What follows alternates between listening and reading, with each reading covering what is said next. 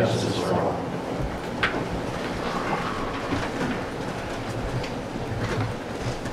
We'll begin the meeting with a moment of silence. Obviously mindful of the families from Dayton and El Paso who have suffered over the past week.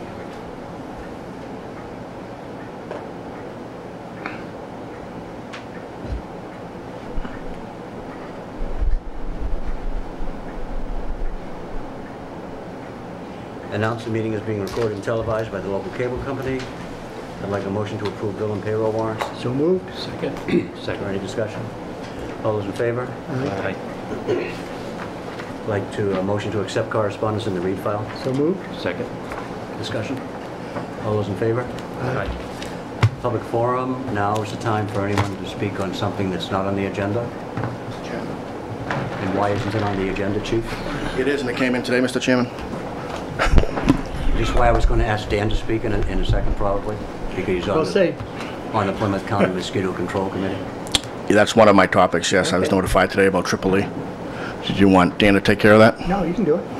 Go ahead, Chief. We were notified today by the state, myself and the Board of Health, that Tripoli was located in the northeast corner of the town of Whitman.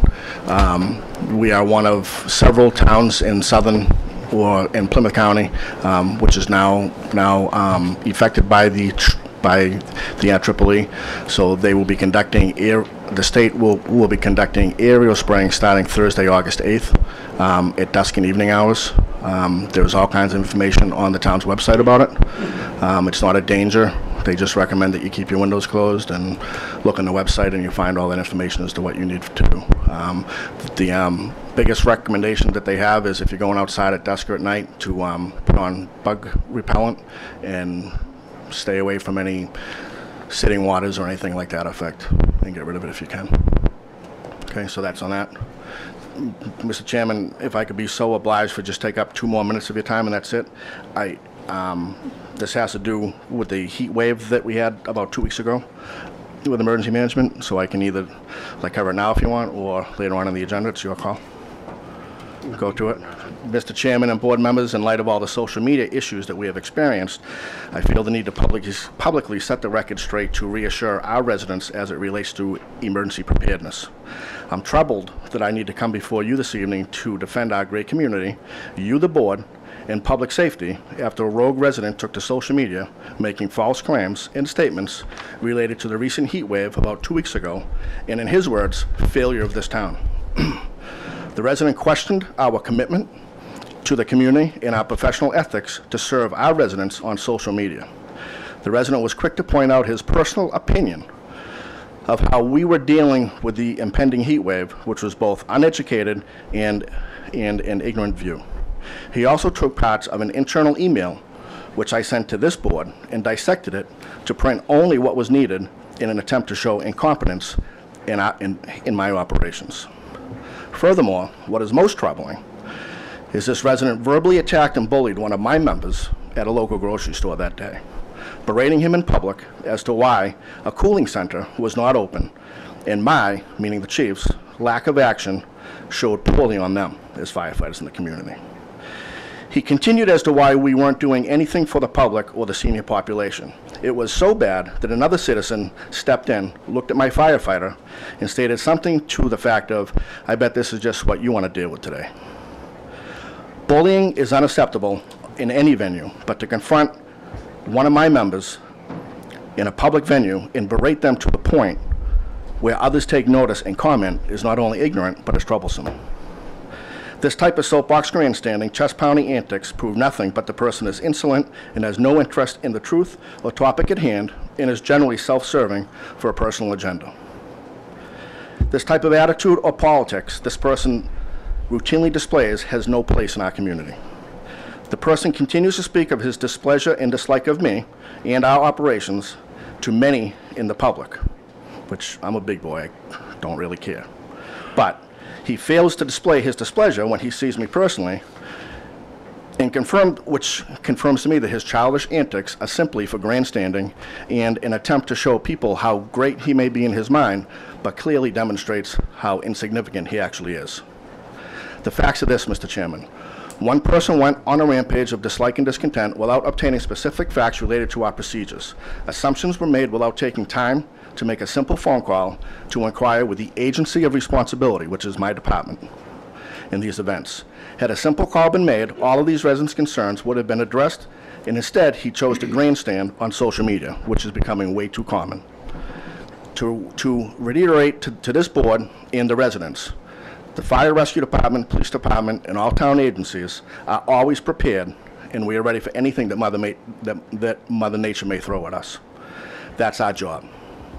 We have never and will never leave our residents unprepared or uninformed for these events. We use social media, reverse 911, the town website to notify residents and other agencies.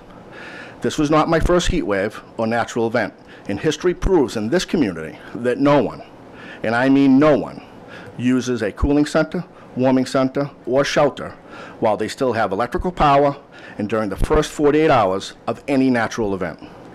We have had cooling centers, warming centers, and shelters in the past with zero attendance, with one exception.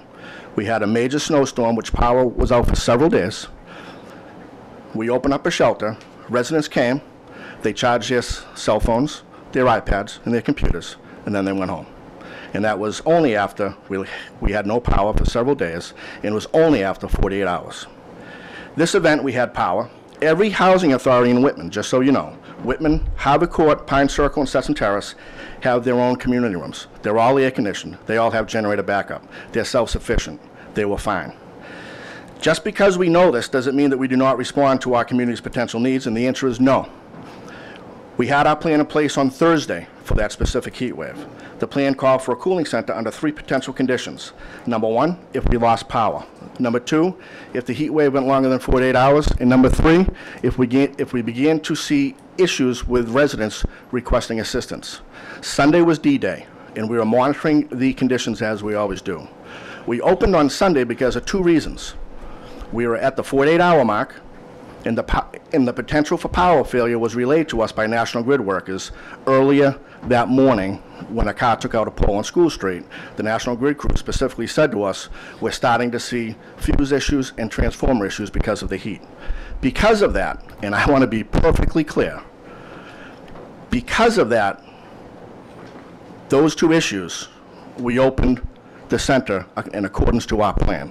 We did not open the center because of this one rogue resident out mouthing off on social media. Just remember this, we are on the street. We know what's going on in our community. We work closely with the police department, council on aging, and housing authority. We maintain a constant pulse of this community at all times. In any uptick in calls requesting for assistance or negative changes, we have the ability to modify and respond in an instant. Finally, there was a comment about not using our volunteers because they will become burnt out. Mr. Chairman, we had 2 volunteers available for that weekend deployment. We deploy them when the need arises. Had we opened a center on Friday or Saturday, we would have had no volunteers for Sunday, when the greatest potential was there for usage. There was a comment about it would not break the bank to open a center. Who do people think that we can hire back to staff these centers? And where is the budget money coming from? There is no budget item for these type of centers or shelters. When I addressed it several years ago, it fell on deaf ears. Our volunteers are required to have specific training from MEMA guidelines for policies and procedures when operating a shelter. It's just, you just can't pull somebody off the street and say, I need you to go staff this shelter for me. We can't simply hire back firefighters, police officers, and council on aging workers to staff these centers. We must rely on our volunteers who do a great job. Our CERT director, with 1 other member, staffed our cooling center all day on Sunday, and with no great surprise, with no company, except for residents who stopped in to see if they could help out. That's what makes Whitman a great town. All of our residents continuously look out for each other, and that's why we operate the way that we operate. So I just wanted the board to know that we're on the job. We know what's going on. We always have plans in place, and social media is becoming pretty much out of control with Monday morning quarterbacks thinking that they know what they're talking about when they don't. Thank you very much, Chief. Does anyone have any questions or comments? Well said. Thank you. Thank you, Chief.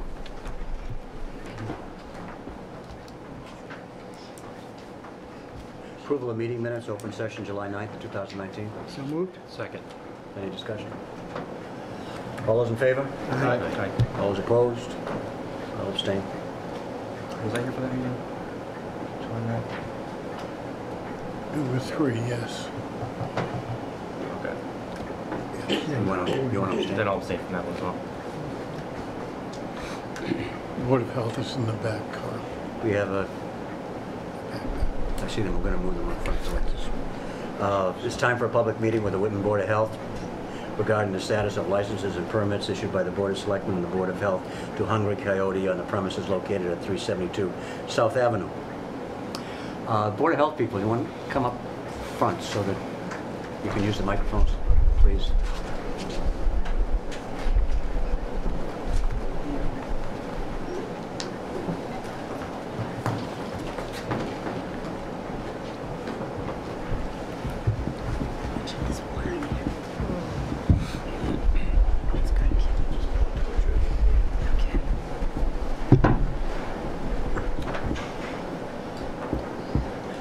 Whenever you're ready.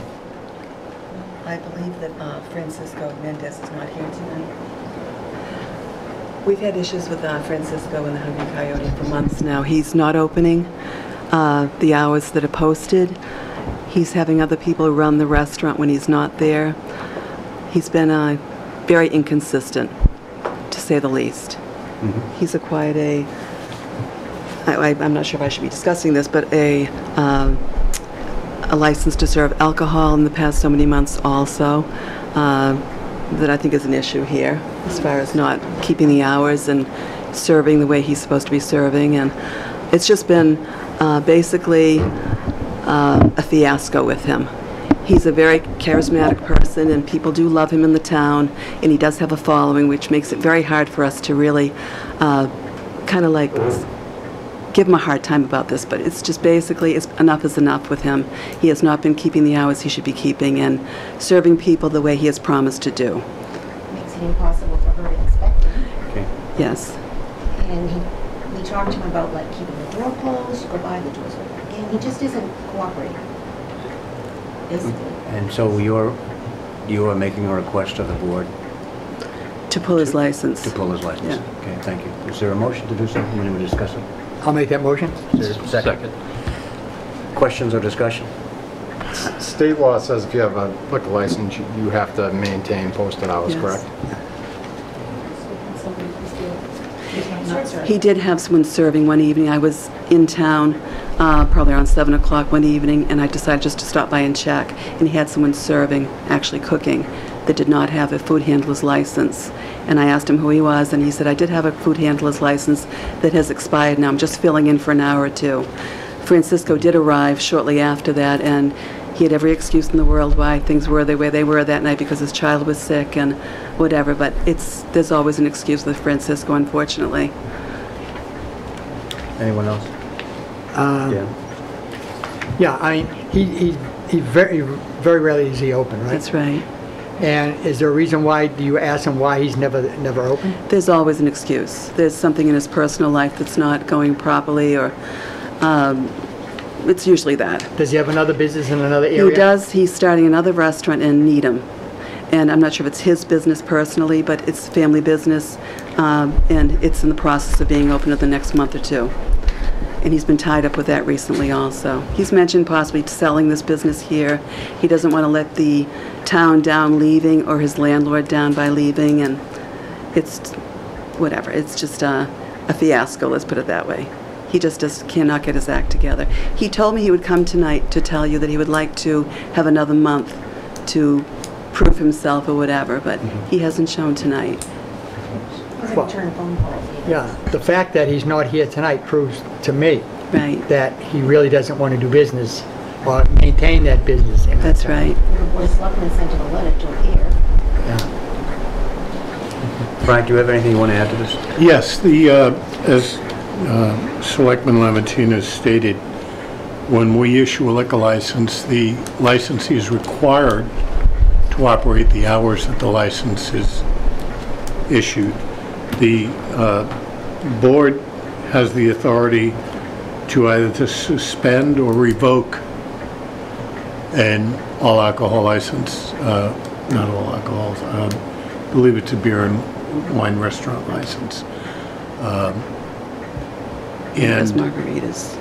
So he is. Yes, he has alcohol, margaritas. It's all Yes, alcohol, yes. beer, and restaurant license.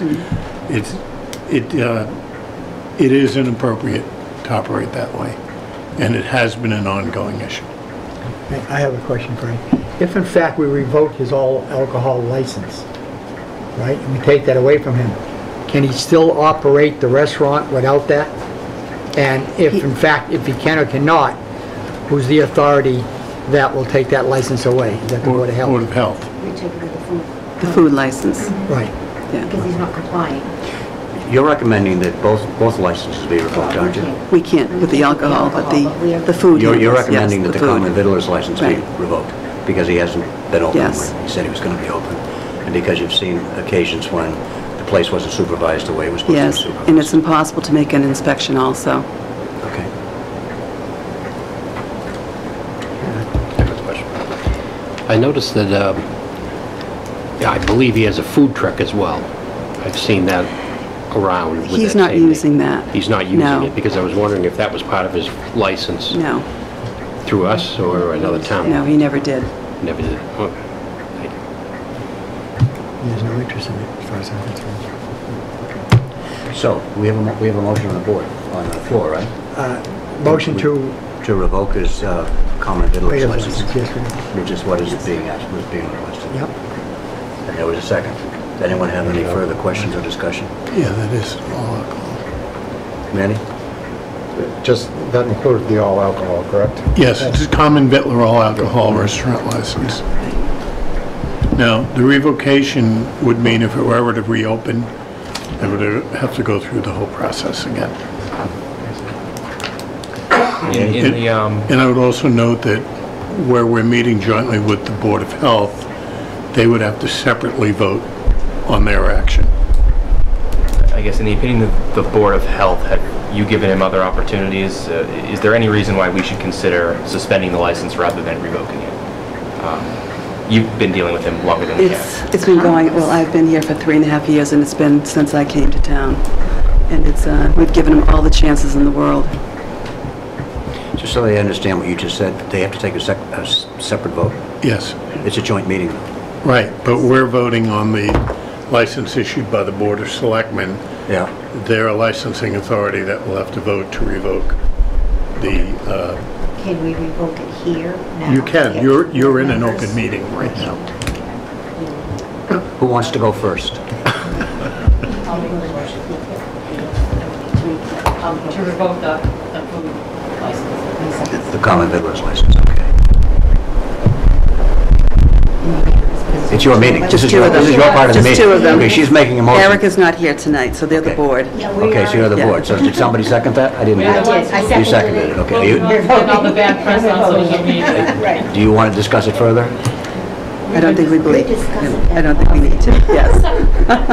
And who's acting as chair? I've tried to go into the place at least a dozen times and it's never been All right. open. So who's acting as chair today? I You are, am okay. today. So why don't you call for a vote? Calling for a vote right now. If I vote, All those she's in- second. Okay. Am I doing this incorrectly? Yeah, you're doing it great. Okay, so I heard there was a vote, and did I see some people sort of raise their hands? Yeah. Okay, so you voted, so that's done. Yes. Okay, someone like to vote on the board? We have a vote to motion. revoke we have a motion to revoke the whole thing, actually. Right. Motion, it's already been seconded, right? Right? Right, just Any second. further discussion? Yeah. All those in favor? Aye. It's done.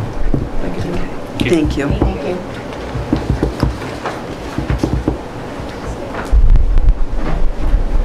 Another public meeting with respect to the application of Platinum Auto Sales, for a Class 2 auto dealer's license on the premises located at 10 Buckley Avenue, subject to proof of workers' comp insurance, receipt of the $100 license fee, final inspection and approval of the building commissioner / zoning enforcement officer, and payment of delinquent personal property taxes. Is there a motion? So moved. Second.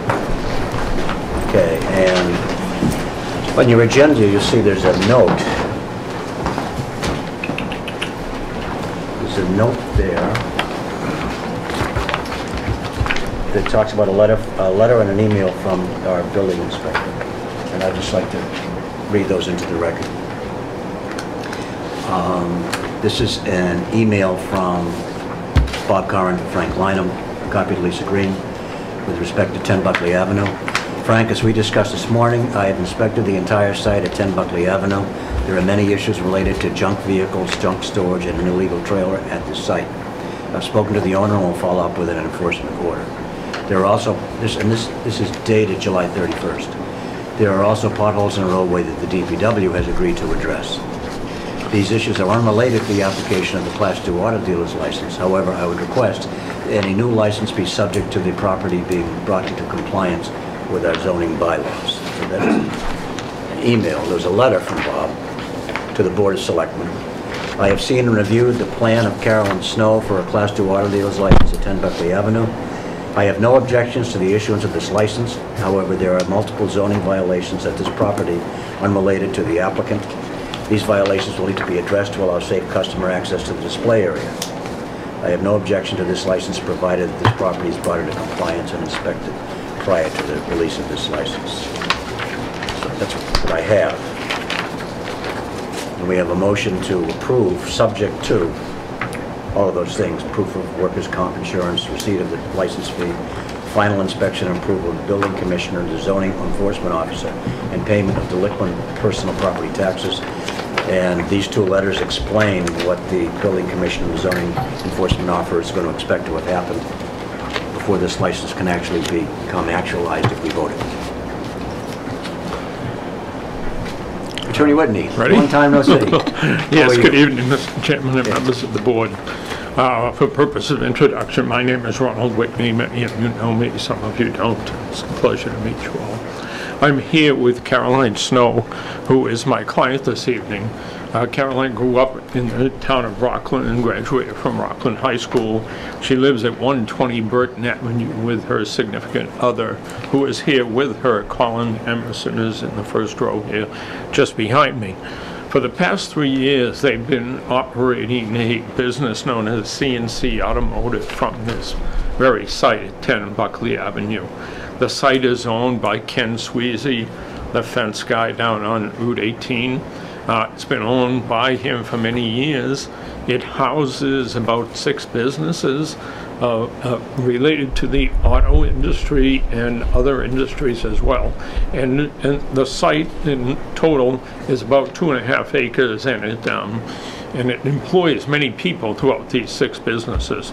So Caroline and Colin have been operating CNC Automotive, fixing cars and so forth for the past 3 years pretty successfully. And what they would like to do is have the opportunity to sell a few cars now and again. Now, their operation will be different than any other used car operation in town, insofar as it will be completely internet-based. There won't be any flags waving, there won't be any signs, no neon, no nothing like that. In fact, you won't even know it exists unless you were to drive in there because you were attracted to the site because of something you saw online. So it's very much a low-key operation. Colin and Caroline, between them, have 2 children. They did just buy their house in the past 6 months here in Whitman, so they've made an investment both in their business and in their home life in Whitman, and they would very much like the opportunity to just sell a few cars here and there as to augment their ongoing business. The application is in the name of Platinum Auto, and the reason for that is that if they are granted this license, they would like to change the name of the business. They propose hours of 9 to 6, Monday through Friday, Saturday from 9 to 3, and Sunday by appointment only. The operation that they have there now entails a parking area behind their shop. And I believe that the board was provided with a site plan that had been reviewed by Bob Curran, and he found it acceptable. It's a site plan, in fact, that went before the Board of Appeals a number of years ago, I believe when Mr. Sweezy was adding another building to the property. And so it was Bob Curran's opinion that it wouldn't be necessary to go back on this particular application, given its size and scope, to the Board of Appeals. He felt that what's operating there now is much the same as what would be operating if this license was granted. So essentially behind Caroline and Colin's shop, there is a fenced-in area that you'll see on the site plan has parking for 12 cars, and that's where these cars, along with the repair vehicles, would be housed. And both Caroline and I, as well as Colin behind me, would be glad to answer any questions that the board might have. Okay, thank you. Does anyone have any questions? Mr. Chairman? Yes. Ron, I understood you to say the change in name. The new name will be Platinum Auto Sales? Yes. Just wanted to clarify that. Yeah. Sorry, Dan. Anyone else? I have a couple of questions. Yeah. Workman's comp insurance, you're saying that you do not need it because of the fact that you're the sole owner of it, of the thing? Correct. Yes. But on the application that it has Two employees two employees. listed as... So meaning that you and somebody else. Now, is that other person going to be a mechanic? I that guess repairs the cars? No, the two employees that I spoke of was Colin and Caroline I. and Colin, just the two of them. So they're going to be both owners? But Yes. only it's showing her as the owner? Why, it says sole proprietor, why isn't both names on it? Well, I suppose we could have put both names on, we just chose to file the application this Okay, way. and are you going to have a place where repairs will be made on these cars? Do you have somebody in mind that will be doing them? The repairs? Well, Colin will be doing them himself. So then he's an employee? Well, he's self-employed. It's not a corporation. It's a sole proprietorship or a partnership. It's not a separate legal entity. Correct me if I'm wrong, Frank, if you have two, if you Well, have, we're talking two different things. Sole proprietor would operate as an individual and would have 1099 right, contractors or paid employees working for them. As a partnership would involve two owners, in which case both owners would have to appear on the application records, and if it's not a corporation, there's a certificate filed with the town clerk's office. so then So the it's one application or needs the to be other. corrected. If I'm understanding, the application needs to be corrected? Well, It says sole depends. proprietorship. If Carolyn is applying as the sole proprietor of the business, then everything would have to reflect that. And if that's the If case, not, then it has to be, the application has to be updated. You just confused me. Sole proprietor to me means one. Right, One proprietor. that's what I said. Right. If she's applying as a sole proprietor, then everything here represents that. She's Right. applying under a partnership. Except for the fact that her husband is going to be working for her. That's He's what working for you? Oh, That's not bad. what Peter's here. They live together, they've been Yeah, together I mean, for 10 it's years. something we've been and- doing together. So, I guess maybe I'm just getting too old. Sole proprietor means one. If there are two proprietors, there should be two names on it probably. Right. And if he's not your employee, he's the other proprietor, correct? He's an indentured servant. He's an indentured servant, he's a slave. he's an employee, Right. and he needs workman's comp. Is he going to be drawing a Understood. paycheck in this? Understood. area? Wait, But they- time out, that's a good question. Yeah. Is he going to be drawing a paycheck in this? No. So he's, I would think that's You just mean give he's him not an money every employee. once in a while. Right. He'll have to ask her when he needs some money. Yeah, cook them dinner. If he's in the building, even if he's not getting paid, he has to be an employee, he has to have workman's comp if he gets injured on site. Not if you're a contractor. Not if you're not an employee of the business. You're a 1099 type employee. You're not really an employee, you're an independent contractor. And the independent contractor would have to make allowances for his protection. Although Ron will probably tell you there are cases where people working as independent contractors still got bagged by the industrial accident. Oh, yes, there's many of those cases out there. But if it helps this board at all, what Colin is just telling me is he's going to keep C&C, and they're going to operate Platinum a little bit separate. And let's face it, they're a couple. They've been together for 10 years. They live together, own a house together. They run this business together. I don't know how you want to characterize that, Danny, but honestly, it's not a situation where they need workman's comp. Well, what I'm looking at if is... they have one looking at- employee besides these two, they'll need workman's comp. I'm looking at it, I'm looking at a sheet here that says, it's been checked off, I am an employer with 2 employees, full and/or part-time. Well, I could wipe that out if you'd like. Yeah, it must have I could wipe that out if it's Mistake. confusing to the board. Well, I'm I'd be just glad saying, I to. mean, you can't, I think what he's saying is he needs the paperwork to reflect what Right. the situation really is. and it's wrong. So they would have to resubmit Right. another, this industrial action form is basically an affidavit stating that either you have no employees or you have employees. Right. What I don't want is the town to be giving out a license and then be held harmed, you know, if something happened or something. I don't know, it's just, Well, the town would never be Okay. liable No. for the actions Under of the no licensee. circumstances would the town become liable. In fact, if the Industrial Accidents Board became aware that Colin and Caroline had an employee who was not covered by workman's comp, there would most likely be a padlock slapped on the front door. And I've had that happen to clients in the past.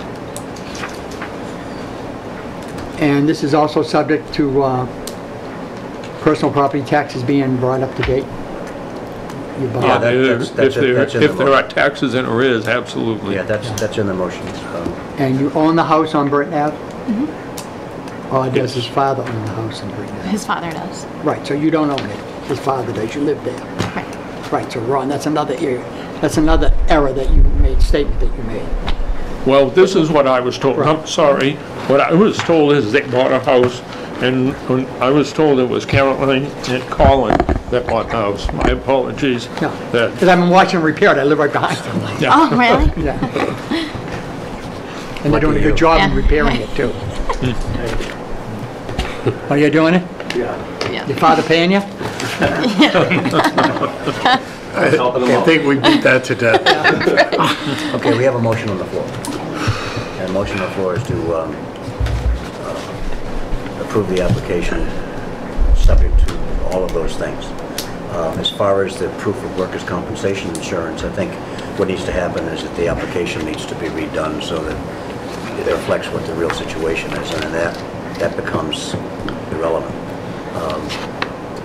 And then there's also the zoning law things that need to be taken care of. So we voted positive, all of it, that would be subject to that. Anyone else have anything? Mr. Chairman, my issue is the back taxes. Back taxes, yeah, they have to I pay. mean, going back 3 years, so. May I inquire, because I was not aware that there were back taxes.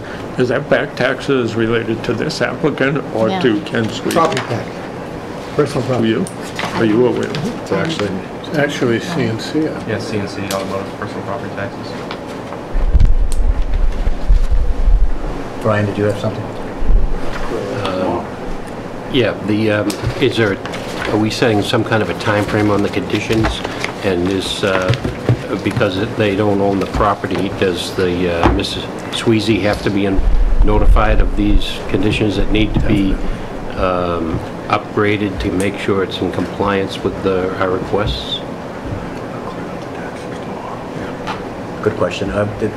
Usually when we approve something based upon conditions, subject to those conditions, we leave it to the conditions have to be met before the license is given to them. And so Bob Carlin would have to sign off on what he has to say. We need to have some proof that the delinquent personal property taxes, if they exist, have been paid. Receipt of the $100 license fee, etc. All of these things would have to happen before Laurie would use. So the burden would be on them to make sure that Right, they Mr. don't- Sweezy upgrades his portion of this site.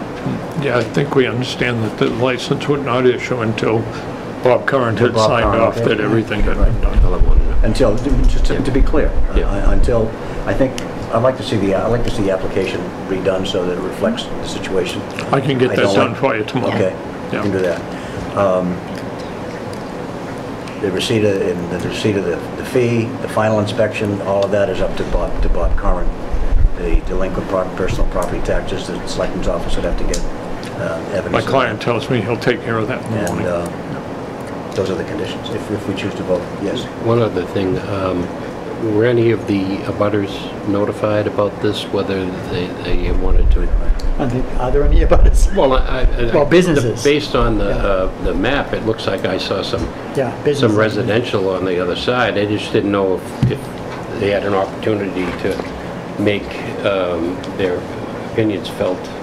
I don't know. Whether they I don't wanted know, one or Frank, not. was there There's a no notice? requirement for abutter notification for a Class 2. There's none. No. The purpose, the use of the land is approved under action by the Zoning Board of Appeals, and as long as the business conforms to that, there's no additional requirement. If we put and I'll talk about past history, if we put a vehicle license in a residential neighborhood, as a courtesy, we notify the abutters because it could have an impact. And I can remember one time in the past where we did that because the operator was going to operate out of her home. I have one other question. Frank, I have a question. If in fact, two questions. Sweezy Fence goes and cleans it up, it's his property. Correct. What if he wants to use it for storage? We'd have to tell him no? Or they would have to say, sorry, you can't use it for Too many storage? pronouns there. Who is the he? Squeezy Fence. If they wanted to use it for storage, because it's... It depends on the kind of storage. If it's open lot, he has to go to the Board of Appeals and get approval for it. But I don't know what's back there now. Apparently, I guess it's If it's a warehouse, then sure, he could use that. Vehicles. vehicles, Yeah. junk, But what I see happening here is the building commissioner is saying, new license is being requested here. This is an opportunity for the town to say, we'd like to license you, but we'd like to see the property in compliance before we do that. And that's what's happening here. You're the proverbial hammer to say to Sweezy, get in compliance. Because you're the tenant, you're not going to be happy if he doesn't do what's necessary for you to get your license. Squeezy, squeezy. Makes sense. yeah, and one other Squeezy, question. squeezy. One other question, Frank. Now, you intend to, all these cars will be sold online? That's You won't be correct. having customers coming in and out? No. Because you don't have like a storefront? Right, Right. exactly. The only time a customer will come in and out there is Right. If in they've- fact you... if they're connected through the Right, if they internet. see something that they want to buy online, they want to come down and look at it? That's right. Okay. If in fact you find down the line, the business is to the point where you would like to have it open where people can come and look at it, and you just advertise on like autos, on books and stuff, does a different license have to be granted? How many spaces are included in this plan? 16, it was a dozen, 16? 12. 12. All right, so as a Class 2 licensee, they can have up to 12 vehicles on the site offered for sale. Now, if they choose to operate in an internet operation, they're likely going to have less than that, and they're going to bring the vehicles in when people agree to buy them. The problem they may have is if they buy a vehicle and then the buyer says, no, I changed my mind, then they have to sell that vehicle. And as long as it falls under the limit for the license, they can do that. We're not restricting their ability to sell vehicles. And we're not issuing an internet license because it doesn't exist. Anybody else? Did you have your hand up, Laura? Yeah, I just wanted to tell Dan that Bob Curran has already spoken to Mr. Sweezy. Yeah. With Sweezy? Oh, yeah. All right. Yeah. Aware of it. Very good. Where the applicant plans on amending their application, would the board still want to vote on this now, pending that change, or would we want to possibly withdraw? The only amendment would have to be the submission of a new workers' comp form. Right, right. Why don't we let, I'd be perfectly happy to have them revise it. Ron said he'd get it As I say, I can take care of it tomorrow. Revise it and trust Frank to make sure it's up to snuff. Well, Mr. Whitney would like to have his applicant, for the purpose of this hearing, change that to no employees and strike the insurance, with the understanding we'll get a new form tomorrow. That would bring this piece into compliance before you vote. All right. I gotta, see, I don't understand it. How can you have a partnership and you have no employees, but yet a person is repairing vehicles? Well, the question stands. Is it a partnership or is it a proprietorship? What did you file with the town clerk? A proprietorship. And I guess the distinction is what my client has just brought to me, and that is that he's CNC Auto and she is Platinum Auto. So, and the reality is, and I believe I'm correct on this, that as such, neither one of them could buy a comp policy that would cover them, because they're it. Comp policies are purchased so that my employee, if I have an employee, doesn't sue me. Their exclusive remedy is the comp policy. I shouldn't be making assumptions, but I assume the two in there would indicate 1, 2. 1, 2. What, instead of So it just has to be doing changed. this right now, why don't we Okay. let him bring it to you tomorrow, and we'll trust you to take care of it. This is getting Thank you. a little bit too complicated for me. Anyone have anything else? All those in favor of accepting the application with once all of the conditions are met? Aye. Aye. Aye. Okay, thanks so Thank much you. for your time. Good luck. Thank you. Good luck. Thank you.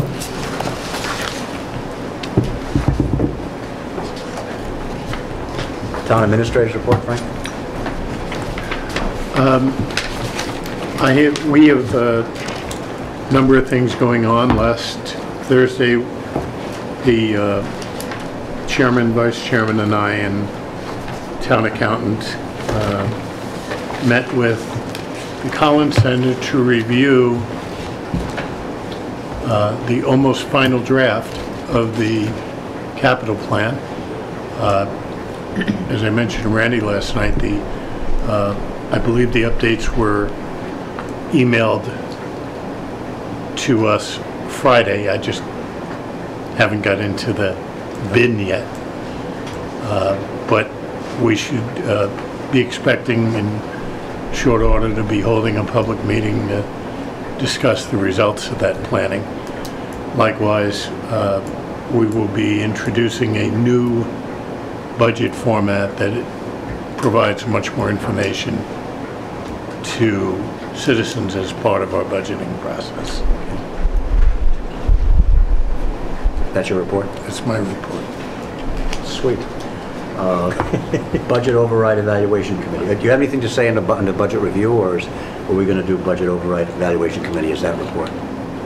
That, I thought well, I should comment on the budget review.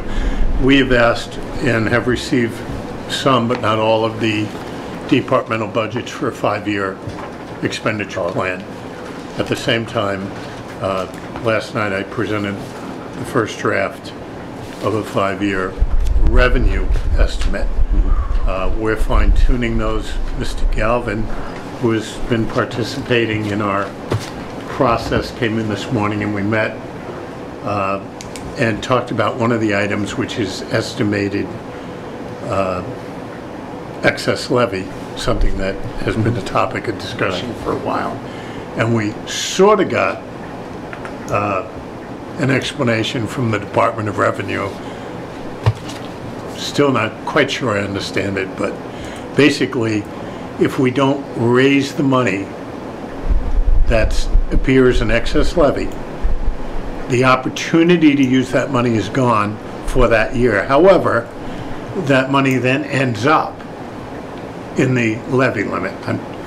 I just haven't satisfied myself that it works yet. Mr. Galvin, have any elucidation on that?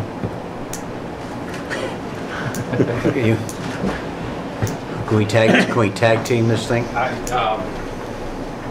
John Galvin, High Street.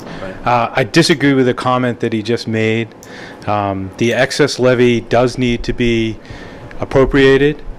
However, if it is, it does not end up in the levy limit the following year. It is a one-time use. If our levy is above the levy limit, any excess levy cannot be used the following year. So it's a one-time use. And that's the discussion that Frank and I had at length this morning. And I still think we're not on the same page yet. Discuss it more. And that's where we part, because I agree with John that if we don't use that money when it's available to us, the opportunity to use it is gone. But again, according to the DOR, the levy limit reflects that money because it's the difference between what we are levying and what we could levy that year. So it's in that levy limit. And then the following year, 2.5% gets added to it. We'll work on that. Sounds good. We'll look forward to an update the next time. Thanks, John. Is that your report, Frank? That is. Good. Randy, Budget Override Evaluation Committee. Okay, you just got a slight taste of how daunting. How it went last night? how daunting this is going to be. I think we made a lot of progress. That was my first meeting. Again, family issue, I had to miss the first one. But we did manage to, set a mission statement of what the Budget Override Evaluation Committee actually is going to do. And that is simply evaluate this town's needs. Whether or not we are going to need to proceed outside Prop 2.5 to maintain services people have gotten accustomed to, or can we actually go without one? Okay. I don't think any decisions, clarity did not come last night, but we've put some building blocks in place. We have the school committee going to the Mass Association of Regional Schools. They're going to, and this was approved by Superintendent Simonak, seek an independent audit through Mars. We talked basic timeline, whether or not the October 1st was going to be possible. There was a lot of disagreement that would happen. The timeline basically was try to get this done in a time frame that was well before May, that if an override was to be sought, could properly be presented. An issue also came out, and I believe Frank was in agreement with this.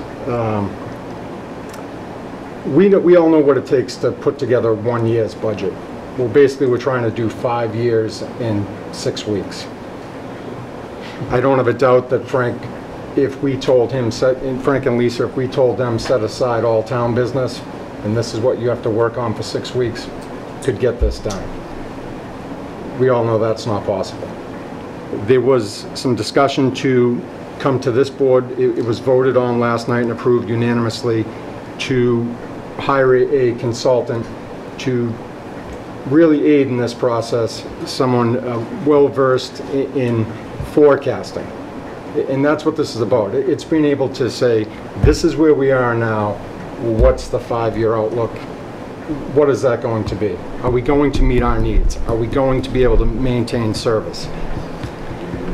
I would actually ask this board tonight if within the realm of our typical procurement process, if we were able to, would this board approve the evaluation committee seeking that consultant? someone like to make that motion? I'll make that motion. Is there a second? I'll second that. I do have a question.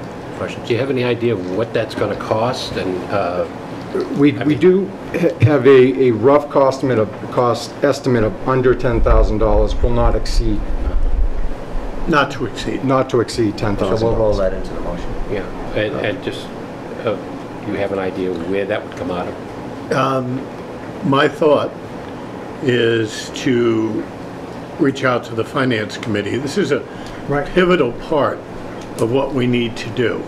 And in one sense, we would be asking the Finance Committee to commit 20% of its reserve fund to that one expense.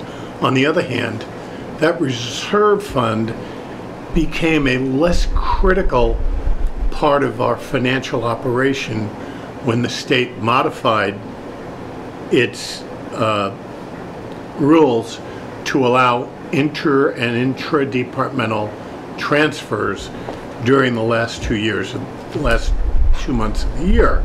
It is typically in April, May, and June that the Finance Committee generally gets hit with, here's something we didn't expect, we need help. This is certainly not something we anticipated. And just to clarify, because it was brought up last night, the work that the Collins Center is doing for us does not include a financial review and forecast.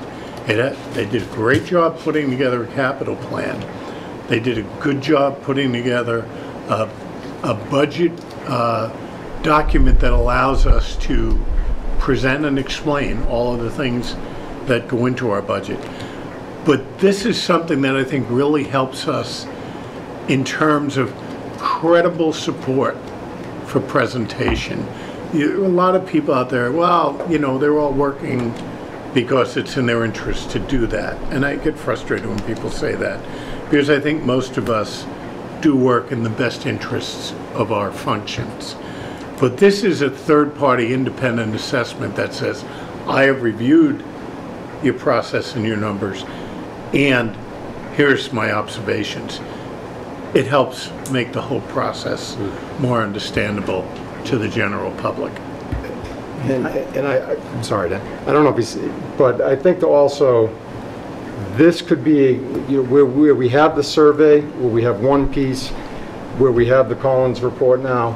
This is that other piece of that foundation that I think really goes along, that's going to aid us in that strategic plan. It's the bulk of the material you need in a strategic plan. So Yeah, it is. It's what you're talking about is the strategic plan. yes. Randy, question. The member that's on the Finance Committee on your board, how does he feel about possibly asking for the reserve fund transfer of that amount of money? No objections were raised at last night's meeting. It's not. John? I think there was something else to consider that was a discussion that we had at length last night, was having not only this independent financial evaluation from one source, but also the school doing it from their source. Now we have two individual analysis of the same information. Right. To be able to have both of them, and if they come out similar, that's going to look really good on where we're going. If they come out different, then it's going to obviously give us something else to talk about. But being that the key word here is independent, you know, even the board, you know, I'm the citizen at large, I'm not involved with the government at all, but still that committee, or our committee, is made up of mostly government people. So having independent sources. You've become a government person. No. Being a Yes, you have. Having now a municipal having you know, those independent sources gives us really a lot of good information to get out to the people. Question, does the consultant that you're thinking about, will they be looking at the schools as well as the town? They're going to look at the whole picture. And the Mars will be looking at the schools? Mars No, will be looking at the school operations Yeah. and how the town Okay. funds those operations. The Mars, We'll be looking- Mars is looking at everything as well. Basically, two independent sources looking at Yeah, the same stuff. same stuff. This is good. The Mars is interesting, actually, but that was, And that report wasn't free either. Jeff will be paying for that on a, I believe he had to approach Hanson, but he did put in the purchase orders to do this, so the school is also kicking in for their portion of an audit. So they'll be looking at, to some degree, they'll be looking at both of our towns Right. for information to help them in their analysis. On that analysis in the school, that goes with school funding too, with state funding? It'll go through the entire process. And MARS, the Mass Association of School Committees, is a group that's been around a long time and has vast experience in looking at this stuff. And they can actually figure out an assessment, something we've been challenged Yeah. to do. I got a couple of questions. One, let's say, This is relating to the vote on the motion to fund Yes. the company. let's say Mars comes back with a specific for the school's answer, and we come up with something drastically different, but both require an override. Would we have a two-question override to answer that need? Can I take Can I give a shot? Can I take a shot at that? Oh, sure, go ahead. I think you're jumping ahead of it. Yeah, I know it is You're jumping ahead, ahead. I think, as Randy started off, the mission of this committee is to evaluate the town's needs, coming up with a conclusion of whether or not we have an override or not. The format of that override is something that needs to be discussed later, once we get all the information. Like I said last night, I really think this is going to be a two-step process. One is the diagnosis, if there is a need, what that number is. The next, I think, there are a lot of our board, finance committee, school committee, that's going to play a pivotal role in that, of where the money's going to go. And the last part of that question was our regional agreement. We have to settle that, I would say, before any of that happens, because that will be different. That was part of last night's discussion, and there are some things we have to look at based on the conclusions that come from Mars. Any further questions or discussion? I would just add to Brian's question that at the first meeting of that committee, there was a reluctance expressed to have a sort of build your own choice on the ballot. Just out of, we don't want to overwhelm or confuse the voters, Sure, and yeah. those tend to backfire. I get that. And the schools have expressed support in a one option override as opposed to a many. Yeah, what I foresaw and what I foresee is a figure that, based on all of this information, the town is going to need to take care of its needs the way we'd like them to take care of over the next 5 years. And the town also, they have to see the figure, but they also have to see where it's being spent and why it's being spent. But that doesn't mean a bunch of different. And that's part of what this committee is responsible for delivering. Right. And the ultimate decision on what the question looks like is going to be made at this table. Anybody else? Thanks, Justin. All those in favor? Aye. Aye. You got some money? Do I have to abstain from that? No. Okay, either. No. All right. No. Unless you're the consultant. No. Unless you're hiring yourself. You're not getting paid, Randy. No, I'm not.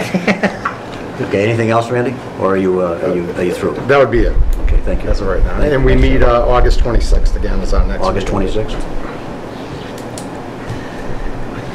But we will have hired the consultant by that time. Yes. Yes. That I expect to happen as soon as we have verified available funds. So you might actually have some things to discuss once we meet on August 26th. Maybe jumping the gun, but the discussion was, if this transpired the way it just did, we would have him present. Great. We have a little bit more feedback for the 26th, for our meeting after the 26th. Okay. New business, act on the request of Alley Motors Incorporated to increase the vehicle limit from 60 to 114 in connection with a Class 2 auto dealer's license on the premises located at 934 Temple Street. Bob Curran wrote a letter regarding the elimination of 4 of the requested additional spaces. Okay, is there a motion to to do so, to increase the vehicle Somewhat- limit? somewhat. And it would be to increase the, I'm suggesting we accept Bob Curran's recommendation. So it would be to increase it from 60 to 110? Okay. Is that, Yes. am I understanding? Okay. Is there a second? Second. Yes, must be Ally. Mr. Chairman, I Yes. can tell you that I accompanied Bob on those visits, and Bob has been out there several times, and these gentlemen have been very cooperative, working with us to get to the point where Bob has made that recommendation. And you're aware of the recommendation, and you're okay with it? Yes. Anybody have any questions? No, but I want to commend you for what you did on your site and changing things around and going with Bob Curran and working with him and getting the job done. It looks a lot better. Thank you. Any further comments or questions? All those in favor? Aye. Good luck. Thank you very much. That was easy. Chief Breno, request a call for fire chief exam. Any motion for that? I don't know. Mr. Chairman, 12 years ago in September, you appointed me as fire chief off of a civil service written exam. How many years ago? 12 years in September. Seems like only 12 minutes ago. Doesn't it? Yeah. I come before you this evening to ask you that, or to suggest to you that you start the process on how you plan to promote your next fire chief. I would suggest that you, and I'll be here to work with you, obviously, is if you want to stick with the written exam, or if you're going to do an assessment center, or whatever your thoughts are. It would be my suggestion that the list is good for 2 years, so you should probably maybe try to look at doing something in the springtime, early summer at the latest. That'll give you a list that's valid for 2 years. Telling us you're going to be around only for a couple more years, is that? My wife and I are in discussions right now, and I can tell you that When does she say you're retiring? she's telling me that pretty much you should hold the assessment center or the written test now. Springtime, and it's going to give you 2 years off a list, and I'm fairly confident that like you'd be promoting off that you list. recommending one of those processes? Statewide, we're seeing the assessment center process. In fact, Frank, I don't believe civil service is doing a written chief's exam anymore. I haven't seen a written chief's test in years. Before you see one. Yeah. If they do. There's no current written test for chief. And Chief Greno was right. As you look around the state, more and more communities are opting for sole assessment center. You can have a combination weighted graded so long as the assessment center creates the written exam. Civil service right now isn't doing that. We just went through an assessment center with the police. It was sole assessment.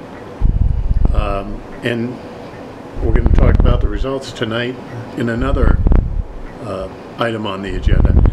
And I would recommend that the board consider sole assessment center as a assessment for the next. Is that statewide or in-house? Civil service requires in-house unless you don't have enough applicants. You need 4 applicants to sign up from within house from all grade levels, and consequently, the company that you utilized for the police chief and deputy police chief was actually the same company that I was looking at to use for the deputy chief's exam. So they do the fire exams also. Okay. Okay, do we need to vote to call for an exam? Yes. To call for, well, it's not an exam, is it? It's an assessment. It is an exam. It's an assessment center exam. Okay. And we would have to do whatever's necessary in the way of procurement to select. Right. And you could realistically wait until probably after town meeting, because it's going to take them 2 months to certify the list, so you're 2 years out. So, I mean, I can tell you I won't be here any longer than probably August 1st of 2022. So, Okay. so that list will be promoted off. Someone like to make the motion? I'll make that We do motion. an article for when we gave the police, or was that just? No, it came out of expenditures. I'll make that motion. Second. I don't like Tim's wife yelling at me. Me neither. She has a plan. Any further questions? Do we need to set a date? Well, springtime good enough?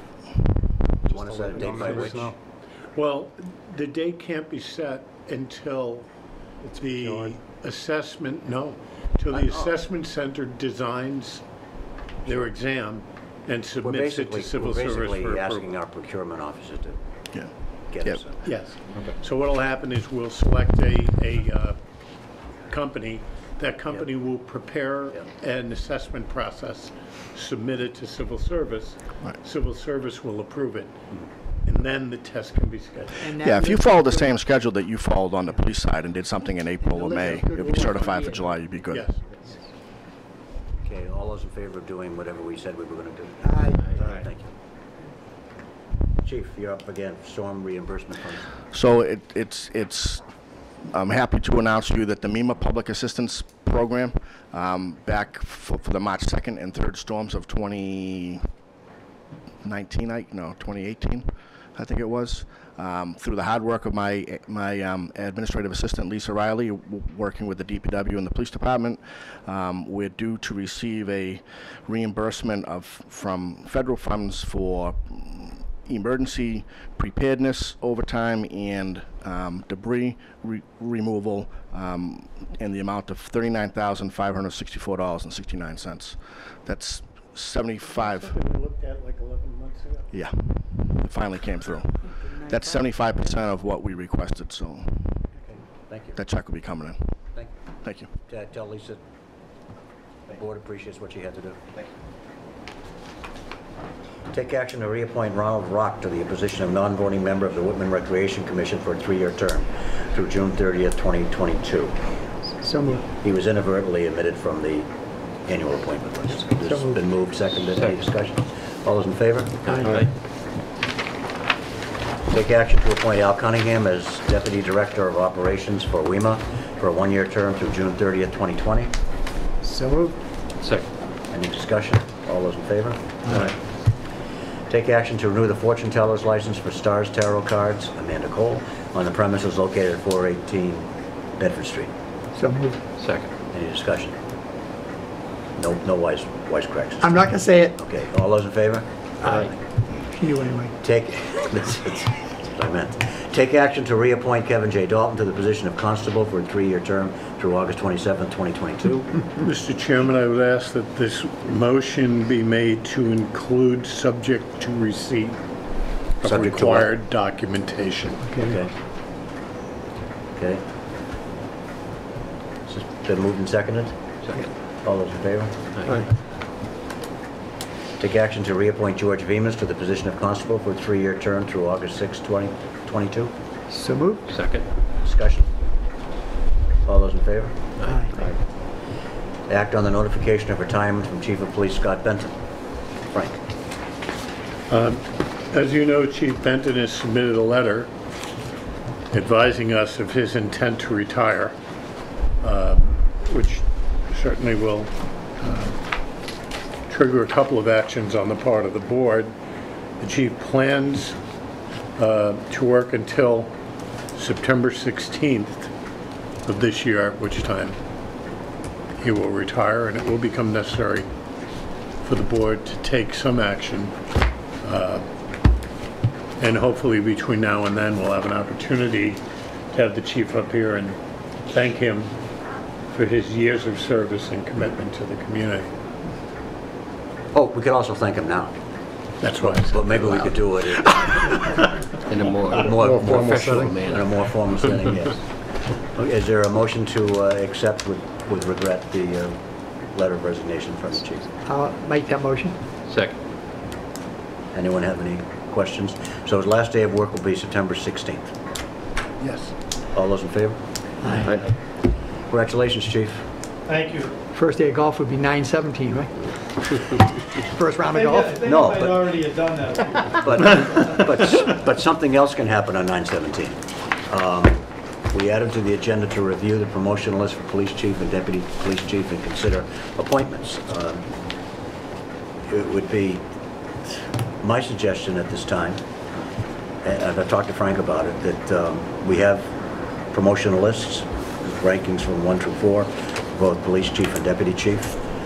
And in order for this transition to be as seamless as possible, I would recommend that I would like a motion to, we'll do the police chief first, to appoint Timothy Hanlon as the chief of police, he came in number first on the list, effective the 17th of September.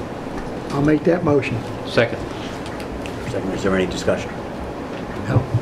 Just that, I've been the liaison for the police as a member of this board and as a member of the finance committee for the last 2+ years, and I can't think of a better person for the job. And neither did the assessment center. Anybody else? All those in favor? Aye. Congratulations. Congratulations, Chief. Yeah. And So- for, Mr. Chairman, Yes. in order to facilitate dates, the motion should be upon the retirement. We don't have two chiefs just in the case he same day. decides to stick around after the 16th. Well, yeah, that's probably true. And also, and also subject to whatever negotiations we have with Correct. with Chief Hammond.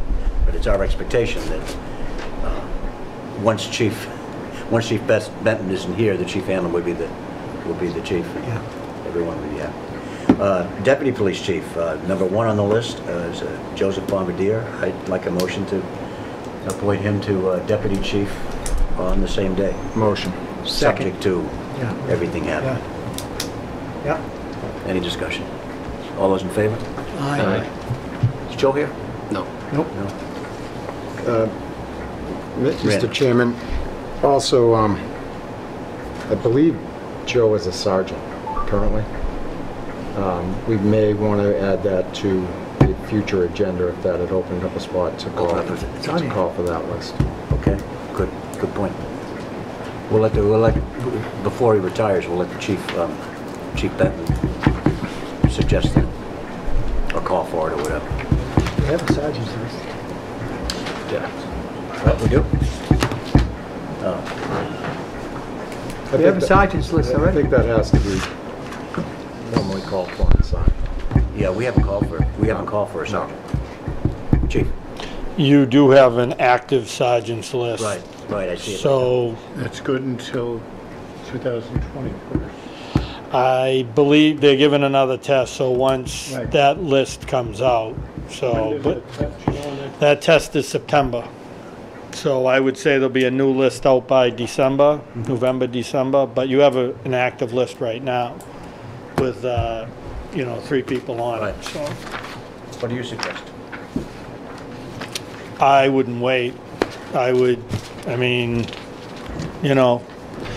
You're making promotions, you're moving people around. I think it's critical to, replace those people, have management, supervisors in place. So I would suggest to, to keep, obviously, the transition smooth. On the management end, you've taken the steps that you needed to, which I think is great because it gives time for other things to happen, Tim and I and other conversations to be had, but I think it's critical to keep moving forward. Okay, we should do the sergeant now? Is that what you were going to suggest, Randy? I didn't know if we formally had to call for that, but if there was a... We have an active list. That's an active list, and it's good. We have to... Well, so if we have an active list, we could use it. Someone like to make a motion? I'll make that motion that we, Second. Okay, and this would be to appoint, once all of the other people fall into place, to appoint Right. Patrick. Effective of the opening of Right. sergeant's position. Right, Patrick Burt Henderson. yep. First on the list. Any discussion? All those in favor? Aye. Here's the list you're talking about. Okay, next meeting date. I guess we didn't set one last time. We need to set another date in August. Anybody have any suggestions? 20. 20, October 20? I'm sorry. August. August 20? Okay, August 20 will be the next one. Okay, I will not be here for that. Lisa, are you here on the 20th? Doesn't have to be then, if you want it the next week. Just made a suggestion, so if you... It's up to the board. We'll do the 20th, and Lisa can sit in the... We should move her name tag from over there to down. I offered to swap seats. Okay, the next thing on the agenda is an executive session in accordance with Mass General Law, Chapter 38, Section 21A, Exception 2, to conduct strategy sessions in preparation for negotiations with non-union personnel, or to conduct collective bargaining sessions or contract negotiations with non-union personnel. And Exception 3, to discuss strategy with respect to collective bargaining or litigation if an open meeting may have a detrimental effect on the bargaining or litigating position of the public body. So moved. Is there a second? Yes. Yes. Yes? Yes. Yes. Okay, we'll be in executive session and we'll open again only to adjourn.